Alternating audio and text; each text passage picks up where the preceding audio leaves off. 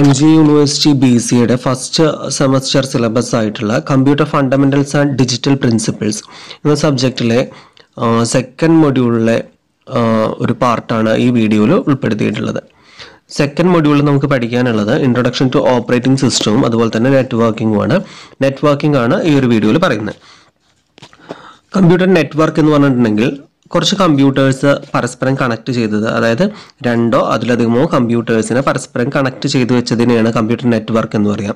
എന്തിനു വേണ്ടിയിട്ട് അങ്ങനെ കണക്ട് ചെയ്യുന്നതെന്ന് ചോദിച്ചാൽ ആ കമ്പ്യൂട്ടേഴ്സ് തമ്മിൽ ഇൻഫർമേഷൻസ് കമ്മ്യൂണിക്കേറ്റ് ചെയ്യാൻ വേണ്ടിയിട്ട്, അല്ലെങ്കിൽ അവരുടെ റിസോഴ്സ് എന്ന് പറഞ്ഞാൽ പ്രിൻ്റർ ആയിരിക്കാം, അല്ലെങ്കിൽ മെമ്മറി ആയിരിക്കാം, അങ്ങനെയുള്ള റിസോഴ്സുകളൊക്കെ ഷെയർ ചെയ്യാനും ആപ്ലിക്കേഷൻസ് ഷെയർ ചെയ്യാനും എല്ലാവരും കൂടിയിട്ടാണ് നമ്മൾ ഈ നെറ്റ്വർക്കിംഗ് ചെയ്യുന്നത്. കമ്പ്യൂട്ടർ നെറ്റ്വർക്കിന് അതിൻ്റെ സൈസ് അനുസരിച്ച് എത്ര വലുതാണ് എന്നതിനൊക്കെ അനുസരിച്ച് 4 ടൈപ്പായിട്ട് ക്ലാസിഫൈ ചെയ്തിട്ടുണ്ട്. ഞാൻ പറഞ്ഞു രണ്ടോ അതിലധികമോ ആണ് എന്നല്ലേ. അപ്പോൾ ചെറുതായിരിക്കാം, വലിയ നെറ്റ്വർക്ക് ആയിരിക്കാം. അപ്പോൾ ആ ഒരു സൈസ് അനുസരിച്ച് നമ്മൾ 4 കാറ്റഗറിയിൽ ഡിവൈഡ് ചെയ്തിട്ടുണ്ട്. അതിൽ ഫസ്റ്റ് വണ്ണാണ് ലാൻ എന്ന് പറയുന്നത്, ലോക്കൽ ഏരിയ നെറ്റ്വർക്ക്. രണ്ടാമത്തത് പാൻ, പേഴ്സണൽ ഏരിയ നെറ്റ്വർക്ക്. മൂന്നാമത്തത് മാൻ, metropolitan area network. 4 van, wide area network. ഈ 4 നമുക്ക് സിലബസിൽ പഠിക്കാനുള്ളതാണ്. സോ ഫസ്റ്റ് ലാൻ എന്താ നോക്കാം. ലാൻ എന്ന് പറഞ്ഞിട്ടുണ്ടെങ്കിൽ ലോക്കൽ ഏരിയ നെറ്റ്വർക്കാണ്. ഇവിടെ ഒരു സ്മോൾ ഏരിയയിലാണ് ഈ ഗ്രൂപ്പ് ഓഫ് കമ്പ്യൂട്ടേഴ്സ് കണക്ട് ചെയ്തിട്ടുണ്ടായിരിക്കാം. ഒരു ചെറിയൊരു ബിൽഡിങ്ങിനോ ഓഫീസിനോ അതിനുള്ളിൽ കണക്ട് ചെയ്ത കമ്പ്യൂട്ടർ സിസ്റ്റത്തിൻ്റെ ആ ഗ്രൂപ്പിനെ നമുക്ക് ലാൻ എന്ന് വിളിക്കാൻ പറ്റും. സോ ലാൻ നമ്മൾ രണ്ടോ അതിലധികമോ പേഴ്സണൽ കമ്പ്യൂട്ടേഴ്സ് ആണ് കണക്ട് ചെയ്തിട്ടുണ്ടായിരിക്കുക. കണക്ട് ചെയ്യാൻ വേണ്ടിയിട്ട് നമ്മൾ ട്വിസ്റ്റഡ് പെയർ കേബിളോ അല്ലെങ്കിൽ കൊയാക്സിയൽ കേബിളോ ഒക്കെ ആയിരിക്കും യൂസ് ചെയ്യുക. ഇതിന് കോസ്റ്റ് കുറവാണ്. പിന്നെ ഇൻഎക്സ്പെൻസീവ് ആയുള്ള ഹാർഡ്വെയർസ്, അതായത് hub, network adapter, Ethernet cable ഇങ്ങനെയുള്ളതൊക്കെ ഉപയോഗിച്ചിട്ടാവും connect ചെയ്തിട്ടുണ്ടായിരിക്കുക. അതുകൊണ്ട് തന്നെ കോസ്റ്റ് കുറവാണ്. പിന്നെ ചെറിയ ലിമിറ്റഡ് ഏരിയയിലല്ല ഇത് കണക്ട് ചെയ്തിട്ടുള്ളത്. അതുകൊണ്ട് തന്നെ ഡാറ്റയൊക്കെ ട്രാൻസ്ഫർ ചെയ്യണമെന്നുണ്ടെങ്കിൽ ഒരു കമ്പ്യൂട്ടറിൽ നിന്ന് മറ്റൊരു കമ്പ്യൂട്ടറിലേക്ക് ഡാറ്റയൊക്കെ ട്രാൻസ്ഫർ ചെയ്യണമെങ്കിൽ കുറച്ചും കൂടെ ഈസി ആയിട്ട് ട്രാൻസ്ഫർ ചെയ്യാൻ പറ്റും. ഇതിന് സെക്യൂരിറ്റി കൂടുതലായിരിക്കും, അറ്റാക്കുകൾ പോലത്തെ സംഭവങ്ങളൊക്കെ കുറവായിരിക്കും, കാരണം ഇത് പുറത്തേക്ക് പോകുന്നില്ല. നെക്സ്റ്റ് പാൻ എന്ന് പറഞ്ഞൊരു ടൈപ്പും കൂടെ ഇതിൽ ഉൾപ്പെടുത്തിയിട്ടുണ്ട്. പാനും ഒരു ചെറിയൊരു നെറ്റ്വർക്ക് തന്നെയാണ്. ലാൻഡ് പോലെ തന്നെ വരുന്നൊരു ചെറിയൊരു നെറ്റ്വർക്കാണ് പാൻ എന്ന് പറയുന്നത്. ഒരു 30 ഫീറ്റ് ഏരിയ ഒക്കെ കവർ ചെയ്യുന്ന ഒരു സ്മോൾ സൈസിൽ വരുന്ന ഒരു നെറ്റ്വർക്കാണ് പാൻ എന്ന് പറയുന്നത്. അതുകൊണ്ടാണ് ആ ഒരു കാറ്റഗറിയും കൂടെ ഇതിൽ പറഞ്ഞിട്ടുള്ളത്. ലാൻ പോലെ തന്നെയാണ്. ഇത് ഒരു പേഴ്സണ് ചുറ്റുമായിരിക്കും. ഒരു കമ്പ്യൂട്ടർ നെറ്റ്വർക്ക് ഫോം ചെയ്തിട്ടുണ്ടാവും ഒരു പേഴ്സണ് ചുറ്റുമായിരിക്കും. ഒരു കമ്പ്യൂട്ടറോ അല്ലെങ്കിൽ ഒരു മൊബൈലോ അല്ലെങ്കിൽ ഏതെങ്കിലും പേഴ്സണൽ ഡിജിറ്റൽ അസിസ്റ്റൻറ്റ് ഡിവൈസോ അങ്ങനെയുള്ളതൊക്കെ ആയിരിക്കും. ഇത് ഈ പേഴ്സണൽ ഡിവൈസസ് തമ്മിൽ, ഫോർ എക്സാമ്പിൾ പറയുകയാണെങ്കിൽ നമ്മൾ ബ്ലൂടൂത്ത് വഴി കണക്ട് ചെയ്യുന്നത്, അല്ലെങ്കിൽ 2 മൊബൈൽ ഫോൺസ് ഏതെങ്കിലും ആപ്പ് വഴി കണക്ട് ചെയ്യുന്നത്, അങ്ങനെയുള്ളതൊക്കെ നമുക്ക് ഒരു 30 ഫീറ്റിനുള്ളിലാണ് വരുന്നതെന്നുണ്ടെങ്കിൽ അതിനെ നമുക്ക് എന്ത് പറയാൻ പറ്റും, പാൻ എന്ന് പറയാൻ പറ്റും. അപ്പോൾ നെറ്റ്വർക്കിൽ നമ്മൾ ലാപ്ടോപ്പ് കണക്ട് ചെയ്യുന്നതും അതുപോലെ mobile phone, media player, play stations ഇത്തരത്തിലുള്ള എക്സാമ്പിൾസ് ആയിട്ട് പറയാൻ പറ്റും. ഇനി അടുത്തത് വാൻ ആണ്.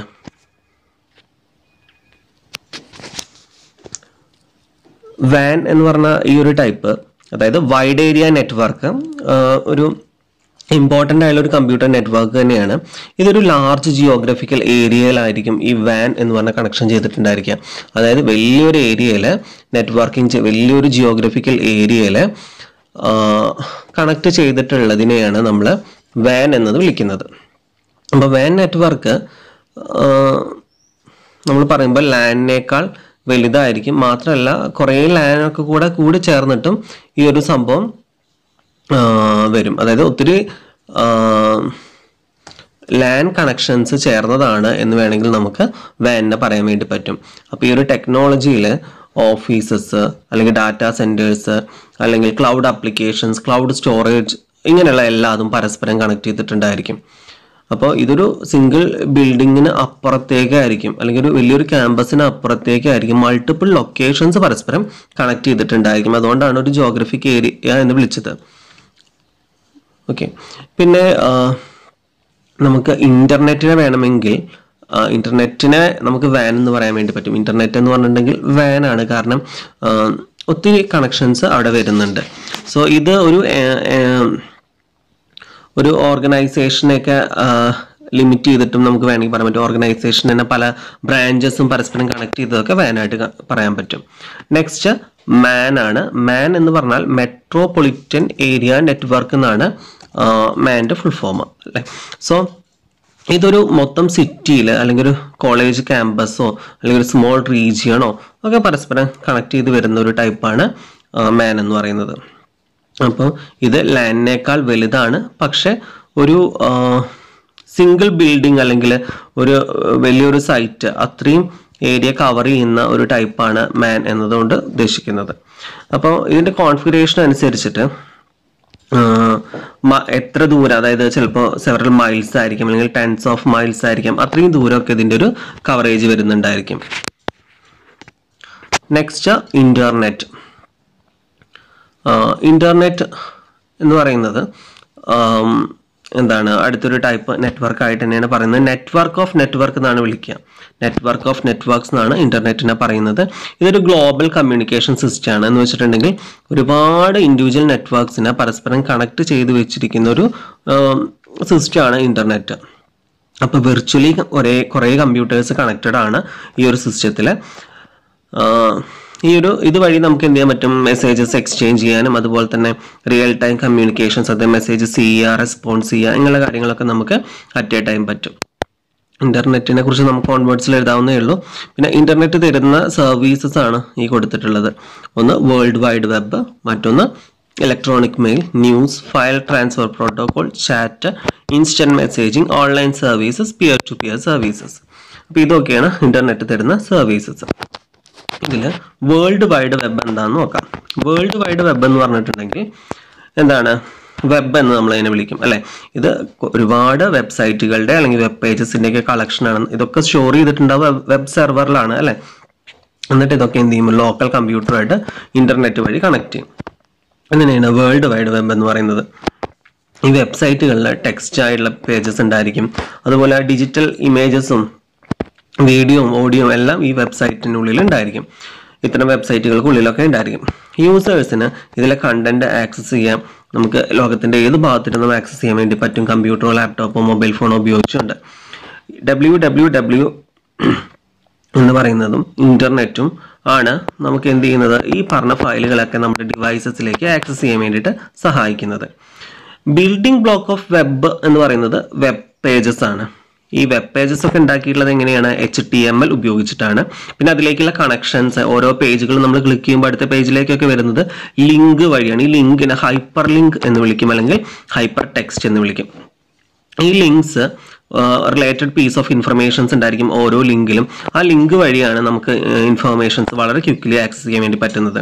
സോ ഹൈപ്പർ ടെക്സ്റ്റിന് ഒരു അഡ്വാൻറ്റേജ് ഉണ്ട്. ഒരു വേർഡിനെ സെലക്ട് ചെയ്യാനോ അല്ലെങ്കിൽ ഒരു ഫ്രേസിനെ സെലക്ട് ചെയ്യാനോ, അതായത് ടെക്സ്റ്റിൽ നിന്ന് എന്ത് ചെയ്യാൻ അത് സെലക്ട് ചെയ്യാനുള്ളൊരു പ്രോപ്പർട്ടി ഹൈപ്പർ ടെക്സ്റ്റിനുണ്ട്. അപ്പോൾ നമുക്ക് അതുവഴി അതർ പേജസിലേക്കും പോകാൻ വേണ്ടി പറ്റും. അതുകൊണ്ടാണ് ഹൈപ്പർ ടെക്സ്റ്റിന്റെ പ്രത്യേകത അതാണ്. നമുക്ക് ഹൈപ്പർ ടെക്സ്റ്റ് എന്ന് പറഞ്ഞാൽ എന്താ, ഒരു വേർഡിനെ സെലക്ട് ചെയ്യും. ക്ലിക്ക് ചെയ്യുക നമ്മൾ അങ്ങനെയല്ല, ലിങ്കിൽ ക്ലിക്ക് ചെയ്യുമ്പോൾ ഒരു വേർഡിലായിരിക്കും. ഇപ്പോൾ ക്ലിക്ക് ഹിയർ എന്ന് പറഞ്ഞാൽ ഒരു വേർഡിലായിരിക്കും നമ്മൾ ക്ലിക്ക് ചെയ്യുന്നത്. അത് ക്ലിക്ക് ചെയ്യുമ്പോൾ അത് എന്ത് ചെയ്യും, വേറെ പേജസിലേക്കുള്ള ആക്സസ് പോകും അല്ലേ. നമ്മൾ HTML ഒക്കെ പഠിക്കുമ്പോൾ മനസ്സിലാവും. ഹൈപ്പർ ലിങ്ക് എന്ന് പറഞ്ഞുള്ള ഒരു ഓപ്ഷൻ ഉണ്ട് HTML. ആങ്കർ ടാഗ് എന്ന് പറഞ്ഞ ടാഗ് ഉപയോഗിച്ചിട്ടാണ് ചെയ്യുക. അപ്പോൾ അതിൽ നമ്മൾ ക്ലിക്ക് ചെയ്യുമ്പോൾ നമ്മൾ മറ്റൊരു പേജിലേക്ക് പോകാൻ നമുക്ക് അഡീഷണൽ ഇൻഫർമേഷൻസ് കിട്ടുകയൊക്കെ ചെയ്യും. പിന്നെ അതേപോലെ തന്നെ നമ്മൾ ആ ലിങ്കിൽ കൊടുക്കുന്നത് ഒരു അഡ്രസ്സ് ആയിരിക്കും. ആ അഡ്രസ്സിനെയാണ് URL എന്ന് വിളിക്കുക, യൂണിഫോം റിസോഴ്സ് ലൊക്കേറ്റർ എന്ന് പറയും. അപ്പോൾ അതിന് എക്സാമ്പിൾ പറയുകയാണെങ്കിൽ www.google.com ഒക്കെ അതിന് എക്സാമ്പിളാണ് അല്ലേ. അപ്പോൾ ഇങ്ങനെയുള്ള ലിങ്കുകൾ നമ്മൾ എന്ത് ചെയ്യും, കൊടുക്കും. ആ ലിങ്കിനെ വിളിക്കുന്ന പേരാണ് URL, യൂണിഫോം റിസോഴ്സ് ലൊക്കേറ്റർ എന്നുള്ളത്. ഓക്കെ, ദെൻ ശരിക്കും വേൾഡ് വൈഡ് വെബിന് നമുക്കൊരു ഹ്യൂജ് ഇലക്ട്രോണിക് ബുക്ക് എന്ന് പറയാൻ വേണ്ടി പറ്റും. കാരണം അത്ര അധികം സെർവേഴ്സിൽ എന്ത് കിടക്കുന്നുണ്ട്, ഒത്തിരി പേജസ് കിടക്കുന്നുണ്ട്. ഓക്കെ, ഇനി ഇതുമായിട്ട് ബന്ധപ്പെട്ട ഒരു വേർഡാണ് DNS എന്ന് പറഞ്ഞാൽ. അതും കൂടെ ജസ്റ്റ് ഒന്ന് പറയാം. DNS എന്ന് പറഞ്ഞിട്ടുണ്ടെങ്കിൽ ഡൊമൈൻ നെയിം സിസ്റ്റം ആണ്. ഇപ്പോൾ ഈ www.google.com എന്ന് പറഞ്ഞാൽ അത് ആക്ച്വലി കമ്പ്യൂട്ടർ മനസ്സിലാവില്ല. കമ്പ്യൂട്ടറിന് ഇതൊക്കെ അതിൻ്റെ ബൈനറീസിലൊക്കെ മനസ്സിലാവുള്ളൂ, ബൈനറി കോഡിങ്ങിലൊക്കെ മനസ്സിലാവുള്ളൂ. അപ്പോൾ ഈ DNS ആണ് ഇതിനെ IP അഡ്രസ്സിലേക്ക് കൺവേർട്ട് ചെയ്യുക. IP അഡ്രസ്സാണ് ഒരു കമ്പ്യൂട്ടറിൻ്റെ യുണീക്കായുള്ള ID, അല്ലെങ്കിൽ ആ സെർവറിൻ്റെ യുണീക്കായുള്ള ID. ഇപ്പോൾ google.com എന്ന് പറഞ്ഞതിന് ഒരു IP അഡ്രസ്സ് ഉണ്ടായിരിക്കും. അപ്പോൾ നമ്മൾ ടൈപ്പ് ചെയ്യുന്ന google.com ആണെങ്കിലും അത് കൺവേർട്ട് ചെയ്യണം, ട്രാൻസ്ലേറ്റ് ചെയ്യണം, അതിൻ്റെ IP അഡ്രസ്സിലേക്ക് ട്രാൻസ്ലേറ്റ് ചെയ്യണം. അതിന് സഹായിക്കുന്ന ഒരു സിസ്റ്റമാണ് DNS എന്നുള്ളത്. ഓക്കെ, സോ നെക്സ്റ്റ് URL എന്താണെന്ന് ഇവിടെ കൊടുത്തിട്ടുണ്ട്. URL എന്ന് പറഞ്ഞാൽ യൂണിഫോം റിസോഴ്സ് ലൊക്കേറ്റർ ആണ്. അതൊരു റിസോഴ്സിൻ്റെ അല്ലെങ്കിൽ ആ ഒരു വെബ്സൈറ്റിൻ്റെ അഡ്രസ്സിനെയാണ് നമ്മൾ URL എന്ന് വിളിക്കുന്നത്. ഇതിനെ വെബ് അഡ്രസ്സ് എന്നും കൂടെ വിളിക്കും. HTTP എന്ന് പറഞ്ഞുള്ളതും കൂടെ വരികയാണെങ്കിൽ അതിനെ എന്തെന്ന് വിളിക്കും? വെബ് അഡ്രസ്സ് എന്നും കൂടെ വിളിക്കും. 1994 ടിം ബേർണേഴ്സ്ലി ആണ് ഈ ഒരു URL എന്ന് പറഞ്ഞ കോൺസെപ്റ്റ് ക്രിയേറ്റ് ചെയ്തത്. URL കുറച്ച് ക്യാരക്ടേഴ്സ് ആണ് ഉണ്ടായിരിക്കാം. നമ്മൾ ഇത് ആക്സസ് ചെയ്യാൻ വേണ്ടി നമുക്കറിയുന്നതാണ് www. എന്നൊക്കെ പറഞ്ഞ് എഴുതുന്നത്. ഓക്കെ, ദെൻ എല്ലാ URLലും ഇത്രയും കാര്യങ്ങളാണ് ഉണ്ടാവുക. ഈ പറയുന്ന ഇൻഫർമേഷൻസ് ഒക്കെയാണ് ഉണ്ടാവുക.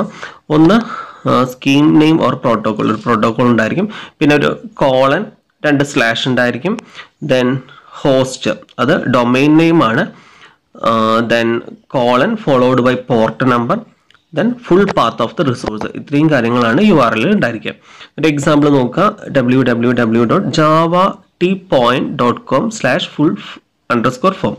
ഇതിൽ ആദ്യം വന്നത് അതായത് HTTP hyper text transfer protocol, അതാണ് പ്രോട്ടോകോൾ. ദെൻ കോളനും 2 സ്ലാഷും വന്നിട്ടുണ്ട്. ഹോസ്റ്റ് നെയിമാണ് www.javatpoint.com എന്ന് പറയുന്നത്. പാത്താണ്, അതായത് അതിൽ എവിടെ സ്റ്റോർ ചെയ്തു എന്നുള്ളതിൻ്റെ പേരാണ് സ്ലാഷ് ഇട്ടതിന് ശേഷം ഫുൾ ഫോം എന്ന് എഴുതിയിട്ടുള്ളത്. സോ ഇത്രയാണ് ഒരു URLനെ കുറിച്ച് നമുക്ക് പഠിക്കാനുള്ളത്. ദെൻ ഫീച്ചേഴ്സ് ഓഫ് ഇൻ്റർനെറ്റ്, നമ്മുടെ സിലബസിൽ പറഞ്ഞ ടോപ്പിക്കാണ് മേജർ ഫീച്ചേഴ്സ് ഓഫ് ഇൻ്റർനെറ്റ്. നമുക്ക് ഓൺവേർഡ്സിൽ എഴുതാവുന്നേ ഉള്ളൂ. ജസ്റ്റ് എന്തൊക്കെ നോക്കാം. ഒന്ന് ആക്സസിബിലിറ്റി. ഇൻ്റർനെറ്റ് എന്ന് പറഞ്ഞിട്ടുണ്ടെങ്കിൽ ഒരു ഗ്ലോബൽ സർവീസ് ആണ്, എല്ലാവർക്കും ആക്സസിബിൾ ആണ് അല്ലേ. നമുക്കിത് റിമോട്ട് പാർട്ടിൽ ഇരുന്നുകൊണ്ട് എന്ത് ചെയ്യാൻ പറ്റും, അല്ലെങ്കിൽ ഏതെങ്കിലും ഒരു ഇൻറ്റീരിയർ പാർട്ടിൽ ഇരുന്നുകൊണ്ട് നമുക്ക് ലോകത്തിൻ്റെ ഏത് ഭാഗത്തിരുന്നുകൊണ്ടും ആക്സസ് ചെയ്യാൻ വേണ്ടി പറ്റും. പിന്നെ ഇത് ഈസിയാണ്, ഉപയോഗിക്കാൻ വളരെ ഈസിയാണ്. The software which is used to access the internet എന്ന് പറഞ്ഞാൽ വെബ് ബ്രൗസർ ആണ് അല്ലേ. അത് ആ ഒരു രീതിയിലാണ് ഡെവലപ്പ് ചെയ്തില്ല. ആർക്കും അത് ഈസി ആയിട്ട് യൂസ് ചെയ്യാൻ വേണ്ടി പറ്റും. Then interaction with other media, നമുക്ക് ന്യൂസ്, മറ്റ് മാഗസിൻസ്, പബ്ലിഷിംഗ് ഹൗസ്, ഇങ്ങനെയുള്ള എല്ലാ ഇതുമായിട്ടുള്ള ഇൻട്രാക്ഷൻസ് മറ്റെല്ലാ മീഡിയാസുമായിട്ട് നല്ലൊരു ഹൈ ഡിഗ്രി ഓഫ് ഇൻട്രാക്ഷൻ തന്നെ ഉണ്ട്. ദെൻ ലോ കോസ്റ്റ്, ഇതിൻ്റെ ഡെവലപ്മെൻറ്റും മെയിൻ്റനൻസിൻ്റെ ഒക്കെ കോസ്റ്റ് വളരെ കുറവാണ്. Then extension of existing IT technology. IT technology ഇങ്ങനെ വലുതായിക്കൊണ്ടിരിക്കുകയാണ്. അപ്പോൾ അതിനനുസരിച്ച് നമുക്ക് ഇൻ്റർനെറ്റിന് വലിയൊരു ബുദ്ധിമുട്ടൊന്നും വരുന്നില്ല. അതായത് നമുക്ക് sharing of IT technology by multiple users in organization and even other trading partners. Then flexibility of communication, വളരെ ഫ്ലെക്സിബിൾ കമ്മ്യൂണിക്കേഷൻ ആണ്. നമുക്ക് ടെക്സ്റ്റ്, വോയിസ്, വീഡിയോ അങ്ങനെ എന്ത് വേണമെങ്കിലും കമ്മ്യൂണിക്കേറ്റ് ചെയ്യാൻ ഈസി ആയിട്ട് പറ്റും. Then security. സെക്യൂരിറ്റി എന്ന് പറയുന്നത് ഇൻ്റർനെറ്റിന് ഒരു എക്സ്റ്റെൻഡ് വരെ നല്ല സെക്യൂർ ആണെന്ന് പറയാൻ വേണ്ടി പറ്റും. Okay, then network topology. Network topology നമ്മുടെ സിലബസിൽ അങ്ങനെ എടുത്ത് പറഞ്ഞിട്ടില്ലെങ്കിൽ പോലും നെറ്റ്വർക്കുമായിട്ട് റിലേറ്റ് ചെയ്തുള്ളതായ കാരണം ചോദിക്കാൻ ചാൻസ് കൂടുതലാണ്. സോ ടോപ്പോളജി എന്ന് പറഞ്ഞിട്ടുണ്ടെങ്കിൽ നമ്മൾ ഏത് രീതിയിലാണ് കമ്പ്യൂട്ടേഴ്സ് കണക്ട് ചെയ്തിട്ടുള്ളത്, ഏത് രീതിയിൽ ഏത് വേയിലാണ് നമ്മളിത് കണക്ട് ചെയ്തിട്ടുള്ളത്, അതിനെയാണ് ടോപ്പോളജി പറയാം. അപ്പോൾ ഇത് ബെസ്റ്റ് ടോപ്പോളജി എന്ന് പറഞ്ഞ ടോപ്പോളജിയാണ്. ഇതിനകത്ത് ഒരു മെയിൻ കേബിൾ വഴി എല്ലാ ഡിവൈസസിനെയും പരസ്പരം കണക്ട് ചെയ്തിരിക്കുകയാണ്. അപ്പോൾ ഇത്തരത്തിലിപ്പോൾ ഏതെങ്കിലും ഒരു കേബിൾ കട്ടായി കഴിഞ്ഞാൽ ആ സിസ്റ്റത്തിലേക്കുള്ള ഇൻഫർമേഷൻ പോവില്ല എന്ന് മാത്രം. അപ്പോൾ ഒരു മെയിൻ കേബിൾ ഉണ്ടായിരിക്കും, ആ കേബിൾ വഴി കണക്ട് ചെയ്യുന്നതാണ് ബെസ്റ്റ് ടോപ്പോളജി. പിന്നെയുള്ള മെഷ് ടോപ്പോളജിയാണ്. ഇതിനകത്ത് എല്ലാ ഡിവൈസസും പരസ്പരം ഒരു വയർ വഴി കണക്ട് ചെയ്തിട്ടുണ്ടായിരിക്കും. ഇപ്പോൾ ആദ്യത്തെ സിസ്റ്റം എടുക്കുകയാണെങ്കിൽ അത് എല്ലാ സിസ്റ്റമായിട്ട് കണക്റ്റഡ് ആണ്. അതുപോലെ തന്നെയാണ് രണ്ടാമത്തെ. അപ്പോൾ ഇതിൻ്റെ പ്രശ്നം എന്താ വെച്ചാൽ ഒത്തിരി വയറുകൾ ഇതിനകത്ത് വരും എന്നുള്ളതാണ്. ഏതെങ്കിലും ഒരു ലിങ്ക് കട്ടായി കഴിഞ്ഞിട്ടുണ്ടെങ്കിൽ മാത്രമാണ് അവിടെ ഒരു പ്രോബ്ലം വരുന്നുള്ളൂ. എന്നാലും നമുക്ക് മറ്റ് ലിങ്കുകൾ വഴി ഡാറ്റ സെൻഡ് ചെയ്യാൻ വേണ്ടി പറ്റും. പിന്നെ സ്റ്റാർ ടോപ്പോളജി ഉണ്ട്. ഇതൊരു ഹബ്ബ്, ഒരു സെൻട്രൽ ഡിവൈസ് ആയുള്ള ഹബ്ബ് ഉപയോഗിച്ച് എല്ലാറ്റിലേക്കും കണക്ട് ചെയ്യണം. അപ്പോൾ ഹബ്ബിന് എന്തെങ്കിലും കംപ്ലൈൻറ്റ് വന്നു കഴിഞ്ഞാലായിരിക്കും ബാക്കി സിസ്റ്റത്തിന് പ്രോബ്ലം വരിക. പിന്നെ റിംഗ് ടോപ്പോളജിയാണ്. ഇത് ഐദർ സൈഡ് ഇങ്ങനെ കണക്ട് ചെയ്ത് ഒരു റിംഗ് പോലെ വരുന്നതാണ്. അതിൽ എവിടെയെങ്കിലും ബ്രേക്ക് വന്നു കഴിഞ്ഞാൽ പിന്നെ കമ്മ്യൂണിക്കേഷൻ ബുദ്ധിമുട്ടാകും. പിന്നെ ഹൈബ്രിഡ് ആണ്. ഹൈബ്രിഡ് എന്ന് പറഞ്ഞാൽ നേരത്തെ പറഞ്ഞ ടെക്നോളജീസിൻ്റെ ഒക്കെ കൂടി ഒരു കണക്ഷനാണ്. നമ്മൾ നേരത്തെ പറഞ്ഞ സ്റ്റാറും റിങ്ങും എല്ലാം കൂടെ ഇതിനകത്ത് യൂസ് ചെയ്തിട്ടുണ്ട്. സോ അത്തരത്തിൽ വരുന്നതാണ് ഹൈബ്രിഡ് എന്ന് പറഞ്ഞത്. പിന്നെ ട്രീ ടോപ്പോളജിയാണ്. ഇത് സ്റ്റാറിൻ്റെയും ബസ്സിൻ്റെയും ഒരു കോമ്പിനേഷനാണ്. നമുക്ക് ഈ ഒരു ഇമേജ് കണ്ടാൽ തന്നെ ക്ലിയർ ആവും. ഒരു ട്രീ പോലെ പാരന്റും ചൈൽഡും പോലെ വരുന്നതാണ്.